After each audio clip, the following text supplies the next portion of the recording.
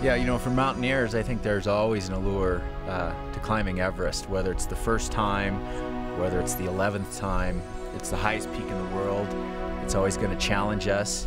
So, you know, why come to Everest the 11th time? I was given this amazing opportunity to be a part of the first Ascent team, and I deliberated long and hard of why I should be here, and I decided that the challenge was still there, the intrigue, being part of this team.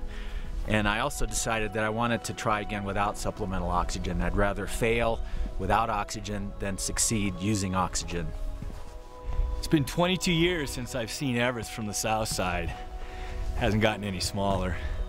I was here in 1987, didn't make the summit, got to 27,000 feet. This time I'm back for a little unfinished business, but some things need to line up. The route, the weather, my health. I'm gonna give it everything I've got, but I'm also going to maintain a reasonable margin of safety. The summit's super important to me, but even more important is getting back to my family.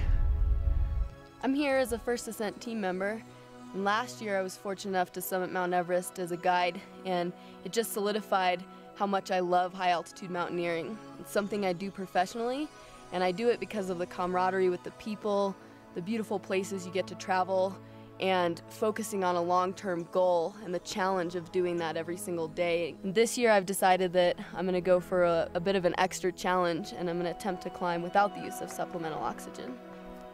I'm always asked why Everest or why this particular trip.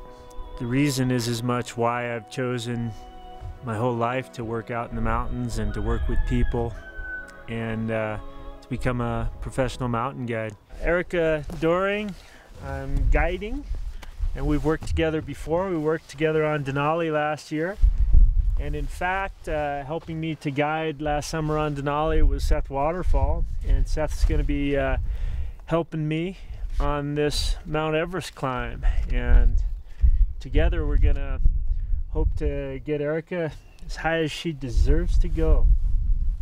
If I were to do this, I would be the youngest American person to do this.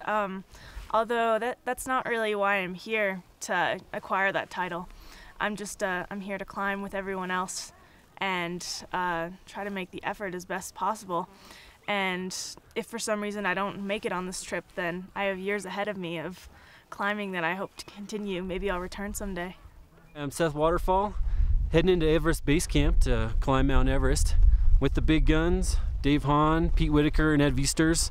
Can't imagine a better group to be here with on my first trip to the Himalayas.